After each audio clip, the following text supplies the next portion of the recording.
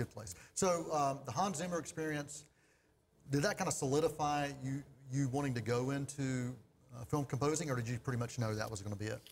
I've always known that that's what I've wanted to go Okay. into, but this definitely showed me an avenue for it. Gotcha. And it, you know, it still did show me how it works because, you know, growing up, you just have these ideas of what it would be like to make film music, and I mean, not everything was that way. So it's good to see the real side of film scoring as opposed to just like the fantasy that I created in my mind. Gotcha.